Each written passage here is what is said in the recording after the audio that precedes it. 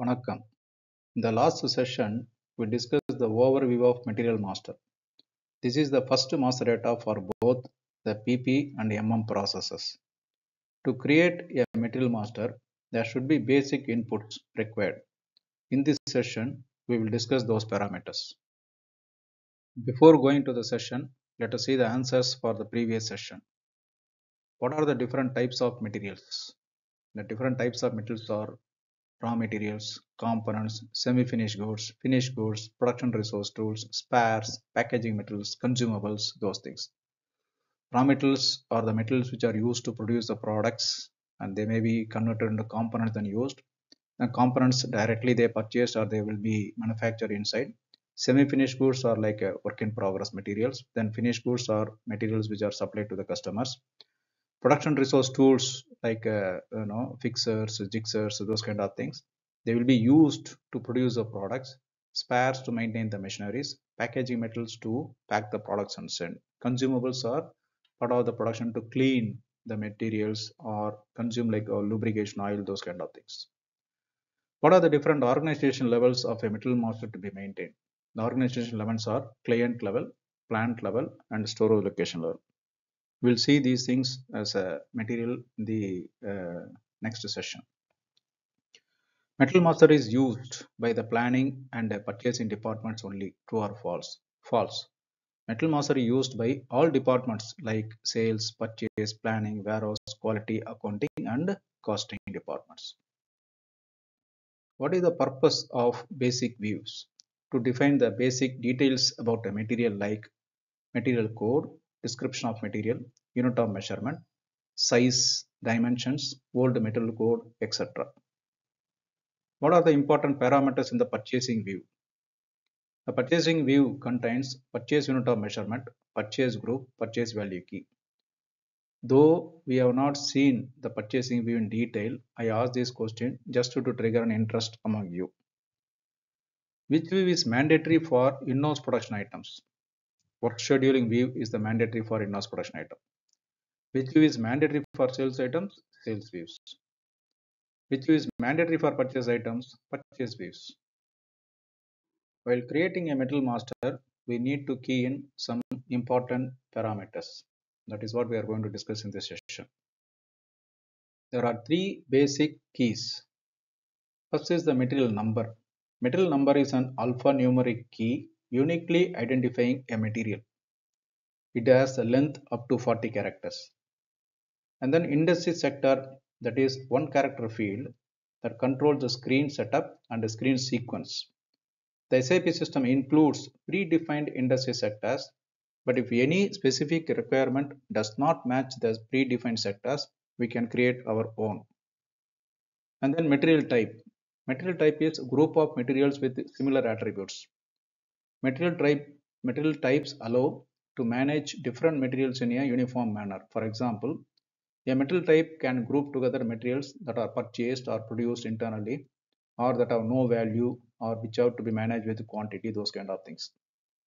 SAP delivers a set of standard predefined material types, but we can create new material types. Some standard material types are like ROH raw materials, HILB semi-finished materials, FERT finished materials, HAWA trading materials. We'll discuss them little more in this session itself. A material number is an alphanumeric key uniquely identifying the material with the length up to 40 characters. When creating a material master record, each material must have a unique number. The number, as we said, it is up to 40 characters that can be entered either manually or it can be created automatically by system based on the number assignment. Please note, in ECC, the maximum length of the metal code was 18 characters only. The two ways of defining metal master numbers are, first is the internal number assignment. This is a number within the defined number range which will be assigned by the system automatically. The next is external number assignment. Here we can assign the number within the defined number range externally.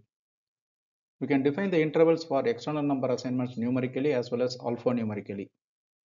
In real world scenarios, most companies use internal number assignment when they wanted numerical number range for materials so that system automatically assign the unique metal numbers serially and incrementally. In case where alphanumeric number ranges are desired, it is better to use external number assignment. For external number assignment, you can enter the metal number manually. For an internal number assignment, system creates the metal automatically when you save the metal master record. We can also define both an internal and an external number range interval for the material type. The indices sector has a control function in SAP. When you create a metal mass record, the indices sector defines which screens are displayed and in which order, which indices specific fields are displayed on each screen. The indices sector we assign to a metal cannot be changed later. In configuration, we can define new indices sectors and maintain the field reference for field selection control according to the company's specific requirements. A configured indices sector must be assigned for each metal master record which are getting created. In general, most SAP customers use just one indices sector for all the metal master records, but it is not necessary, but it is mostly used. SAP has four predefined indices sectors like P for pharmaceutical, C for chemical industry, M for mechanical engineering, A for plant engineering. For our course, we are going to use M mechanical engineering. Defining a new indices sector requires choosing a single character to define and identify indices sector and provide the description. The new indices sector must be linked to a field reference.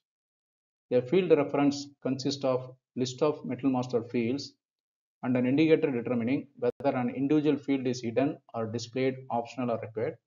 Those things we'll be discussing later. That is field reference. There must be careful consideration when configuring new field references. Materials with same characteristics are assigned to the same material type. Material types include raw materials, semi-finished products, and finished products, for example. The material type controls the the type of numbers assignment, like internal or external, the permitted number range, which screens need to be displayed and in which order, which user department specific data, that is the views, is assigned and suggested for the material type, which procurement type is permitted for a material. For example, if it is raw metal, only the purchasing view is assigned, production view may not be assigned, or the procurement type will be assigned as only specific fixed prefixed, and also the price control for a specific material type. Along the plant, the material type determines the material's inventory management requirement. That is, whether the system updates quantity changes in the metal master record or update the changes in value in the stock accounts in financial accounting. The material type also determines which accounts are posted when a material is posted to stock or leaves the warehouse. Various material types are provided in the standard SAP. If a company needs additional material types, they can define those in the configuration according to the requirements. But those things have to be carefully evaluated then created. Let us brief some standard material types. ERSA spare parts. Spare parts are materials used for equipment maintenance in the plant. The material is purchased and stored like any other purchase items, but spare part is not sold and therefore does not contain sales information. If a maintenance item is sold, then the material should use a different material type, for example, HAWA trading goods. Next, FERT, finished goods. A finished goods is a material that has been manufactured by some form of production from other items like raw materials and components and semi-finished items. A finished good is not purchased normally and so they may not have purchasing information, but it's not mandatory. Some finished goods might have been purchased. However, a finished goods is sold, so it may contain the sales views. Yes, it will contain because finished goods are supposed to sell. FHMI is the production resource tools. Production resource tools are purchased and used by the plant maintenance department. This material type is assigned to items used in the maintenance of plant equipment such as test machine, drill bits, calibrating tools, etc. The material type for PRT does not contain sales information because the PRTs are not purchased to sell. In addition, PRTs are only managed on a quantity basis. And then HALB, semi-finished goods. Semi-finished products are often purchased or produced and then completed and sold as finished goods. Semi-finished products could come from another part of your company or a vendor. The semi-finished material type allows for purchasing or work scheduling but not sales because it is normally consumed within the organization. If a company sells the semi-finished products, then sales use have to be activated. So here, out of these four material types, what we see here, we are going to use FERT, finished goods, HALB, semi-finished goods. HAWA, trading goods. Trading goods are generally materials that are purchased from vendors and sold to customers. This kind of metal type only allows purchasing and sales information because no internal operations are carried out on these materials. An example of a trading good can be found in a typical computer manufacturing unit where they sell the manufacturing item like computers, but also they need to sell the printers and routers. So they may not produce these printers and routers. They may buy as a trading item and then sell. So for this kind of items, trading views or trading goods will be used as a material type. ROH, raw materials. Raw material is purchased material that is fed into the production process and it will result into a component or semi-finished good or a finished good. No sales data exists for a raw metal because this metal type is not sold generally. To classify a raw metal for sales if needed, then metal type would be changed to HAWA for that is a trading goods. UNBW, non-valuated material. This non-valuated material type is similar to NLAJ, non-stock material, except that non-valuated material is held by quantity, not by value. Example of metal type are often in plant maintenance where the materials are extremely important to the plant equipment but of little or no other value. Therefore, the plant maintenance department will monitor the inventory based on quantity to allow for planned purchases. PERP, packaging materials. So these are like packaging material is used to pack the products. Normally it is free of charge to the customer in the delivery process. At the same time, the packaging material may have value. The physical inventory has to be recorded. So in these four material types what we discussed later, we will be using HAWA, trading goods, and also ROH, raw materials. Apart from this, there are many other material types are there like for services and operating supplies, maintenance assembly, configurable materials, non-stock items, pipeline material, competitive products. Whatever is needed, we will include them later. As of now, we will go for only these four: ROH, HAWA, HALB, and FERT. These are the four we are going to use in this session in general mostly. While defining a material type and assigning the material type to group of materials, they have to be carefully done. That is the prerequisite as part of the SAP implementation. But sometimes when you are defining the material type to a material, there may be something go wrong. So a wrong material type might have been assigned to some materials. This may lead to improper accounting, improper routing, improper reporting, improper accounting. So to have a proper accounting, proper reporting, right material type must be assigned.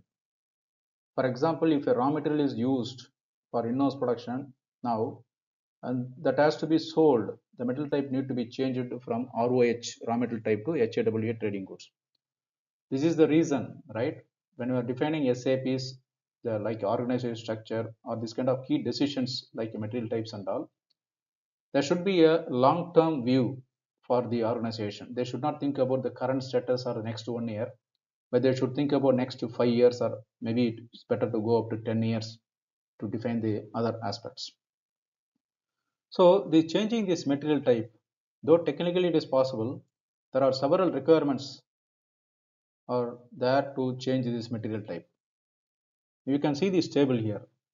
So what is to be done? For example, if the metal with old type, if it is not a configurable material, when you are going for a new metal type for the specific metal, that should not also a non-configurable metal. Like this, there are many other things have to be done. In addition, if the metal has any stock, reservation, purchasing documents, etc., changing the metal may require some additional steps. So it has to be very careful. So please, you may go through this table just to understand what are all the preconditions when you are changing the metal type of one metal from one type to another type. Okay, now we discuss these key parameters like material code, industry sector, and material type. Now we are going to the creation of metal master. To create the metal master, transaction code is MM01.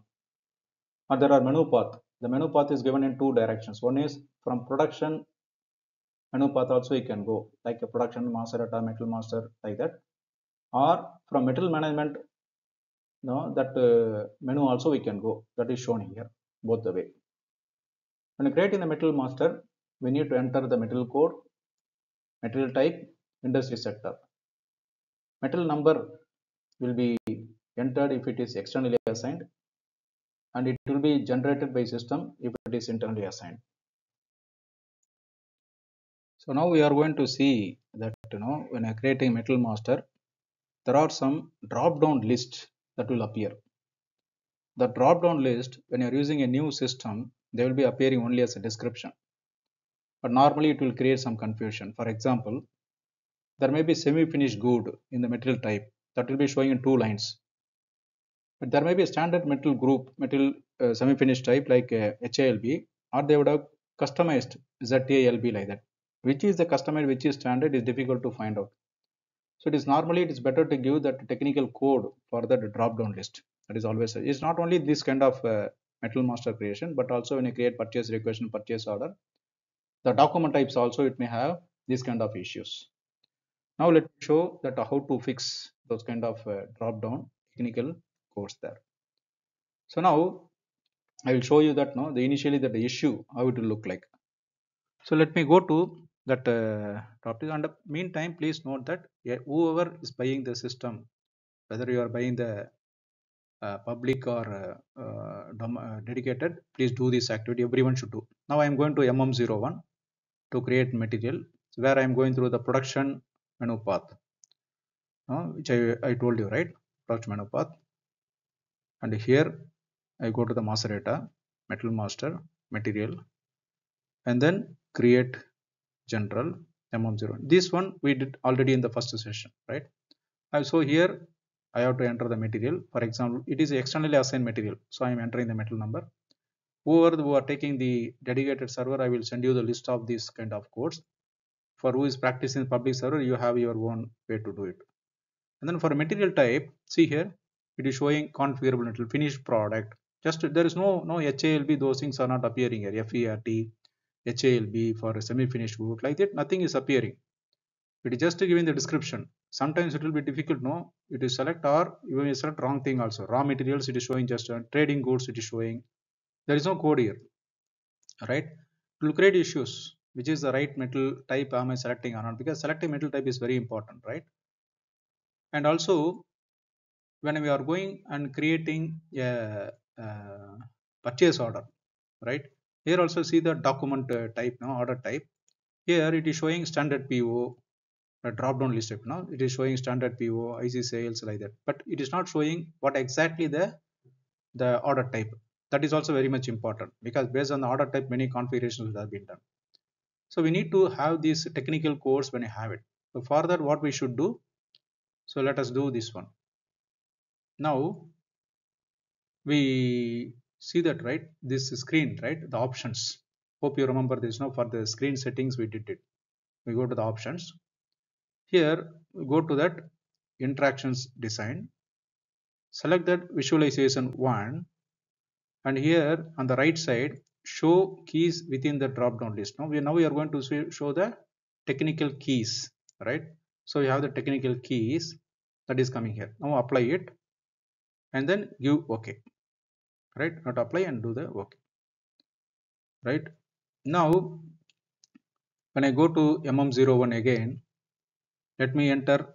See, now I am able to see the keys, right? I'm able to see the technical keys here, like trading good HAWA, right? Now it is clear. When I'm creating metal master, it will be clear for me. Similarly, when I go to the purchase order, also here see NB means standard PO, NA means IC sales, like this clear. So I will be able to select which is the right material type, which is the right document type. That is very important. Okay.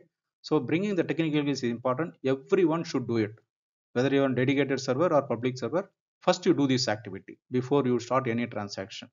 It's very important. Okay, right. Now I'm going to show the initial metal master creation steps. And I just want to tell you, please do not make any changes to other materials, especially if it is assigned to somebody else. I'm going to use these TRNG materials, right? Which means training materials. Don't touch those materials. Whoever is having this dedicated server, you will have your own material. Wait for that. You will see that. Okay. So that will come next week when you're starting this metal master creation. You will get it. Okay. I mean, next session we will be doing it. So now let us see the demonstration. So when I come into this demonstration, so here let me go to the MM01. Okay, go to MM01 to create the metal master.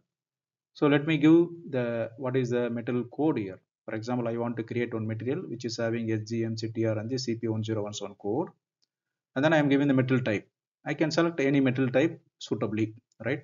For whoever people are practicing, I will give you the metal code and also what is the suitable metal type also will give you, so that you will create the right material type with the right materials. That is important for our course practice. Okay, because everything it depends on those things. So when you create metal master, you should be very careful in selecting the right metal type. Okay, don't create anything wrong. And now after this, the industry sector is not available, right? So what we do, go to the I went to the default. I saw that industry sector it was showing M. Okay, and then when I go to the inside, I'm showing basic data 1, 2 and other details. So I'm selecting them, and then I can go inside, right? So when I go inside the material, the metal master creation, now the system is showing that what is the plant, what is the store location, the organization details it is showing. So I'm going inside. So here for this material, okay, I just gave it. I just want to come out. To come out of this one, I go and press this green back button.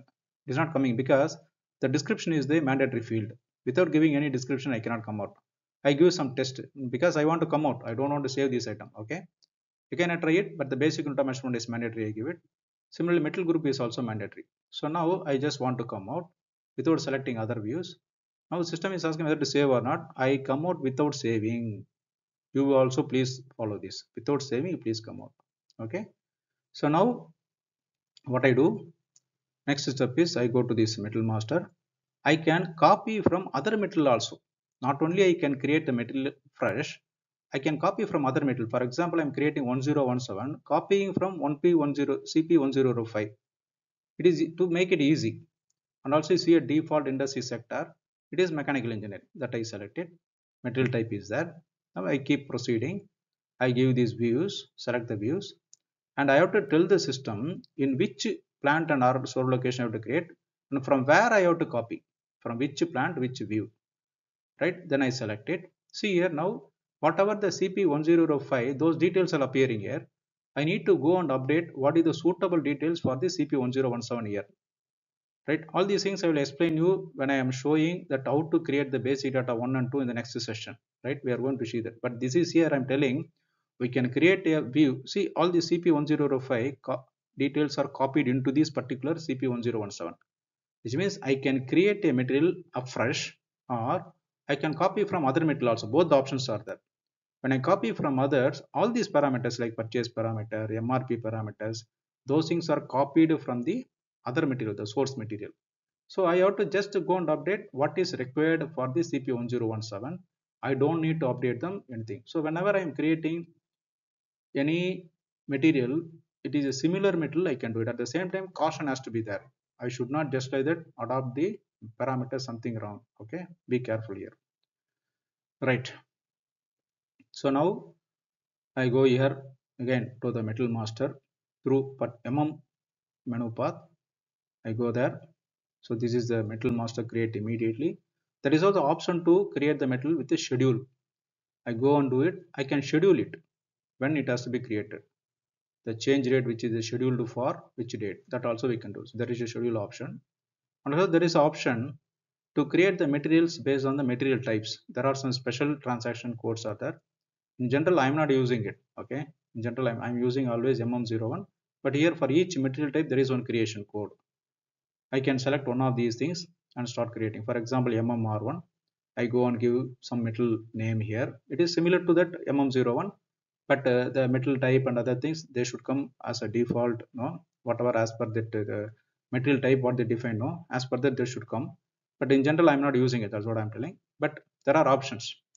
If you want to do, you can do it, but I will not do that. Okay, I just told you that there is an option which is available.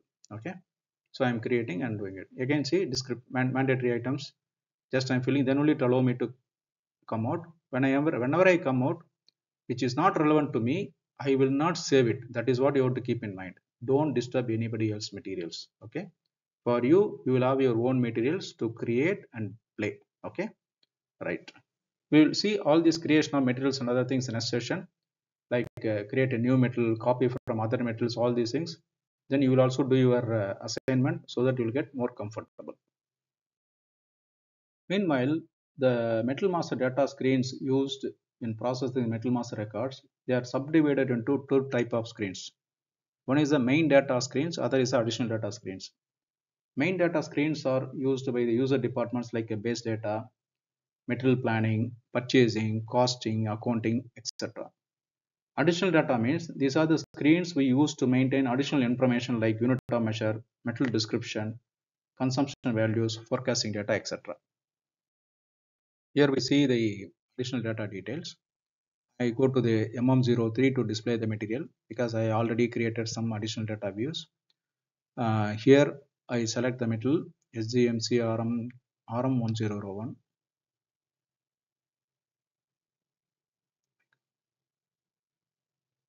Here I give the plant source location.